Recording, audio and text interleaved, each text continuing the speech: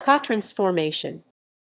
Cotransformation is the simultaneous transformation of two or more genes. Only genes in the same chromosomal vicinity can be transformed. The closer together the genes lie, the more frequently they will be cotransformed.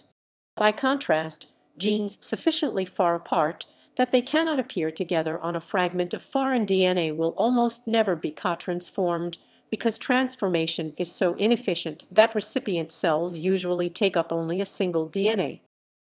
Example: in one study of natural transformation, investigators isolated B. subtilis bacteria with two mutations TRPC2 and his B2 that made them TRP, his auxotrophs.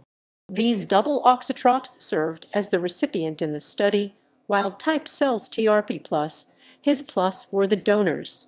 In this study, the numbers of TRP+ and his plus transformants were equal.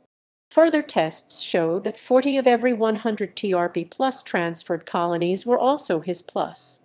Similarly, tests of the his plus transformants showed that roughly 40% are also TRP+.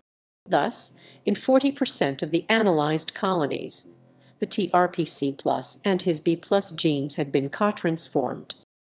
Explanation: since during transformation, donor DNA replaces only a small percentage of the recipient's chromosome, why are the two B. subtilis genes cotransformed with such high frequency? Because the TRPC and his B genes lie very close together on the chromosome and are thus genetically linked.